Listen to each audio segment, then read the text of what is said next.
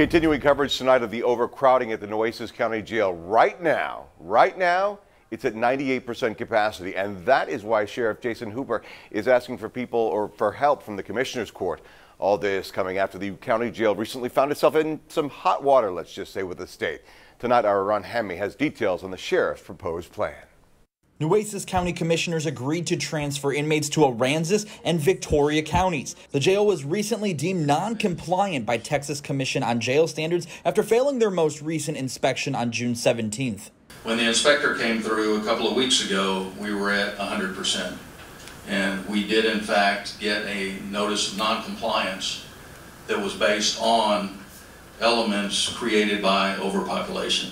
Commissioners agreed to pay Aransas County $74 a day per inmate, $60 in Victoria. That would be 40 inmates that would be carefully selected, and of course it would have to be agreed upon that these are the type of inmates that they would accept. Hooper says prolonged criminal trials are leading to jail overcrowding. And the most significant thing to be done is for the courts to start moving again, hearing some cases.